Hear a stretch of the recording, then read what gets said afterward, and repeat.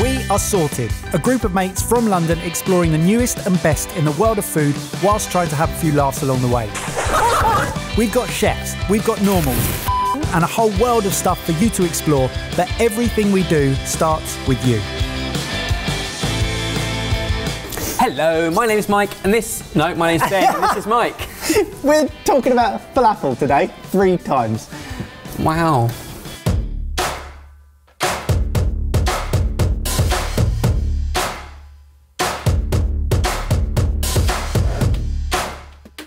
In front of us, we have 3 falafel dishes. Each one is different. One of them is really different, but we're going to see which one is better. We are going to teach you how to make each and every one and taste and compare them at the end, but Jamie's going to start us off with...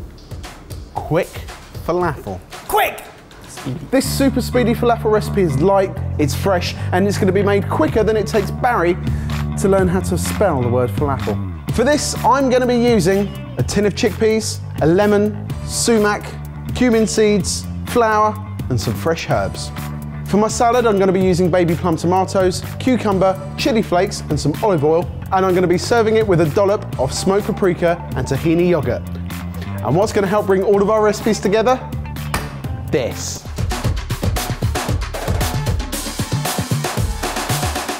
Now, first things first, what is falafel? It's essentially deep fried balls of, usually, chickpeas.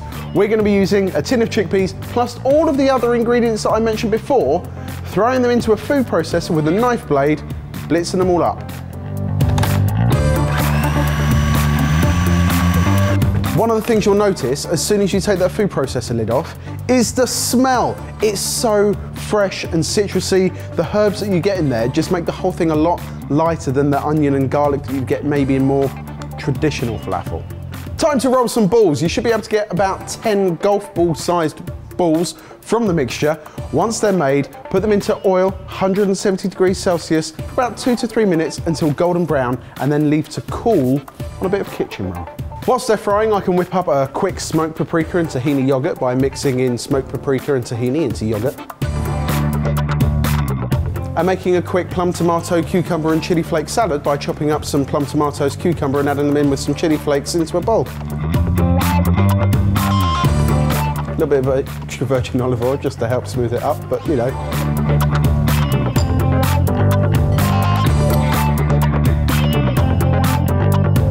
And that's our falafel done. All that's left to do is serve it up, and I guarantee you, Barry's still only trying to find out where the second A goes.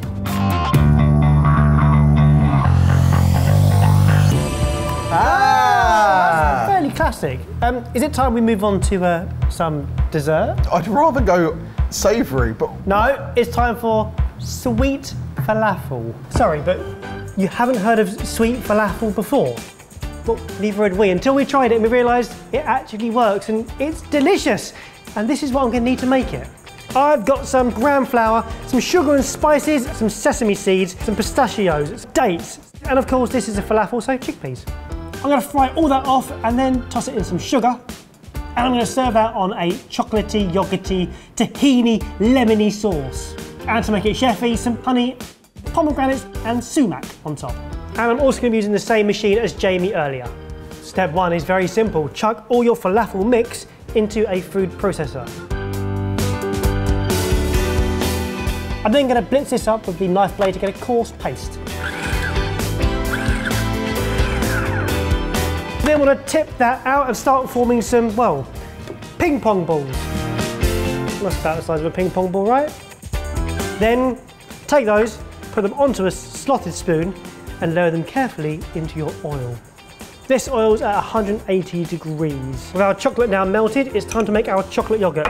I'm going to put my whisk attachment on and then chuck in my chocolate, yogurt, tahini paste and lemon zest.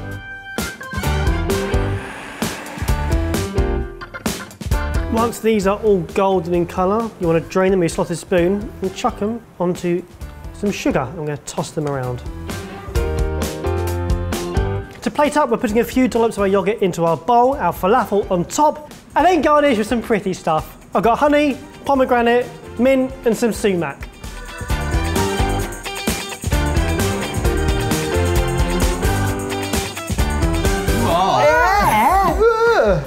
I'm most intrigued by that one, but If you come along this side, we have kind of classique.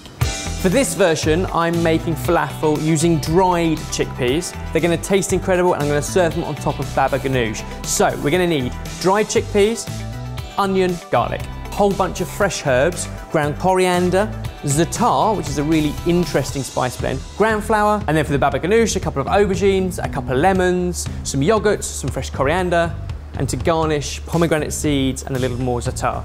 Whereas both of the other dishes were served with a form of yogurt, I'm going to make a baba ganoush, which is a good chunk of yogurt, but also roasted aubergines. So a couple of aubergines, char them on an open grill or with a blowtorch, and then roast them off in the oven, 200 degrees Celsius, for about 20 minutes. Now this is the biggest point of difference between this one and the other two. I'm using dried chickpeas. It'll be interesting to see if there is a taste or texture difference when we compare them at the table.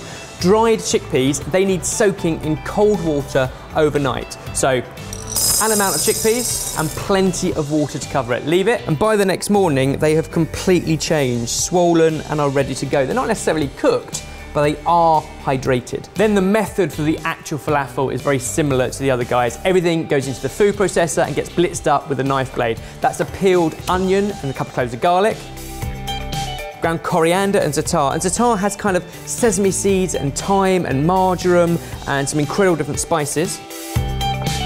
Extra sesame seeds, gram flour, that's chickpea flour, and keeps the whole dish gluten-free, fresh parsley and fresh coriander. Season the mixture well, and then blitz it up to a paste so that you can begin to bind together.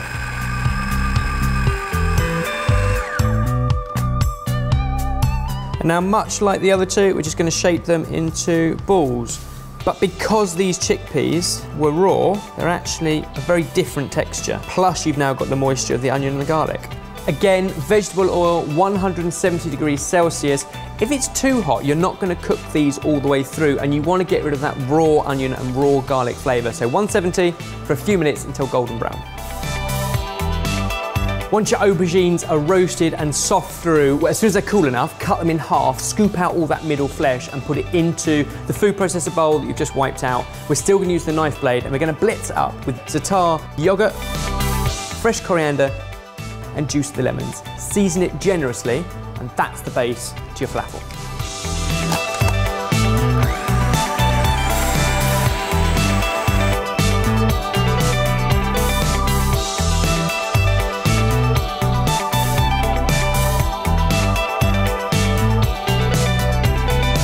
And there we go, on baba ganoush. Best looking balls on the table. Right, Jay, let's start with yours. Would you like some quick falafel? Excuse fingers. Cheers. Cheers. The thing is, with all of those herbs and the lemon zest in there, it's so light and fresh. The texture of that falafel was really good. You've still got a crispy outside. You've got that kind of stodge in the middle you get from a little bit of sort of doughiness and chickpea, but the lemon and the herbs and the sumac, love it. I'm gonna put it out there. Can we break the format and go savoury again before we go sweet? Also, probably the best direct comparison, and then a curveball. Cheers. Cheers. Fundamentally, still chickpeas rolled into balls and deep fried. Completely different. That is completely different. What's that flavour? I think the big flavour you're getting there is the za'atar. So it's kind of the dried herbs of marjoram and thyme. Still just as clean, but a very different texture. Also, that baba ganoush. Smoky, but super tangy. Lots of lemon juice in there. Lots of fresh herbs, but also a smokiness just from toasting the aubergines on a hot plate. Right, I'm not sure you're ready for this. I wasn't ready for it, but I started making it, and now I am utterly convinced that this is sheer brilliance. Cheers. Cheers.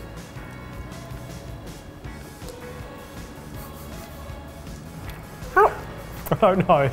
I really don't know. The dates and the pistachio and the sesame is kind of almost got that sticky baklava almost kind of flavour. And I have to be honest, chocolate yoghurt is a really clever thing because yogurt has that tartness and tang, and then the chocolate makes it rich and even more luxurious, but not sweet. It's doughy in the middle. Yeah. They are kind of donut-like, but then they kind of, when they break apart, they're more baklava. If I had to pick one of these three, I'll go for this pudding one. I'll have my sweet one. For me, it's more about the flavours of those two. It's very different, but I don't prefer one over the other. I think that there's not a huge amount of textural difference. It holds its form better and it goes crispier, and I think they look neater. But the freshness in the sumac and the lemon flavour in that one is as good as the za'atar and the ground coriander. It's a personal preference. That knocks it out of the park. I think personally, I prefer the kick of flavour that you get from that, particularly knowing there is little to no prep. That is astonishing, and it's something I've never heard of before and I've never had before. And if I was served that in a restaurant or at somebody's home, I would be amazed. Well, you know what we think, but we'd love to know what you think. Have you ever had sweet falafel before? Which one of these three would you serve up as your falafel favourite? Comment down below and let us know. Are you still Mike or are you Ben now? No, I'm definitely back to Ben. That will please everyone. Really enjoy it when we mix stuff up. The sweet falafel was bizarre. If you liked it, like the video, it really does help. And we'll see you every Sunday and every Wednesday at 4 PM UK time. Have a lovely week. Bye-bye. As we mentioned, we don't just make top quality YouTube videos. No. We've built the Sorted Club, where we use the best things we've learned to create stuff that's hopefully interesting and useful to other food lovers. Check it out if you're interested. Thank you for watching, and we'll see you in a few days. What's that? Tennis table ball size balls?